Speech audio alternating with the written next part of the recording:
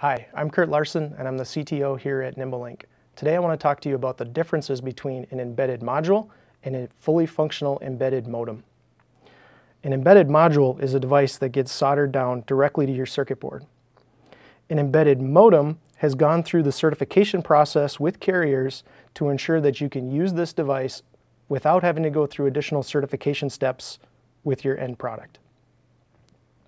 Designers have a choice when they do cellular designs.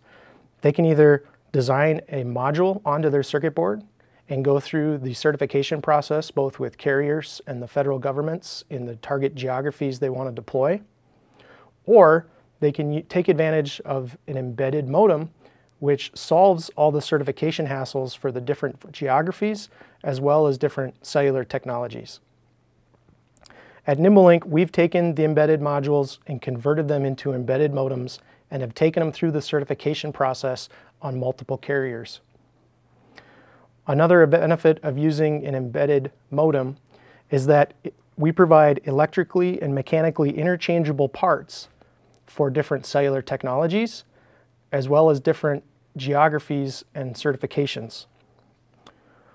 This board that I'm holding here is an example of a telematics platform we created for one customer, and by changing out different modems in this design, we can support the different LTE technologies as well as the different geographies that this customer wanted to deploy to.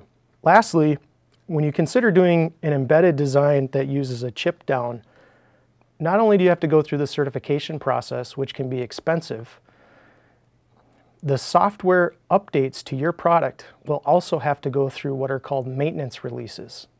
Maintenance releases occur whenever you have a hardware or software change to your product. So if your product is launching in the marketplace and you need to do a firmware update to it either at manufacturing or remotely, you have to take that product through the certification process again with the carriers and the federal government.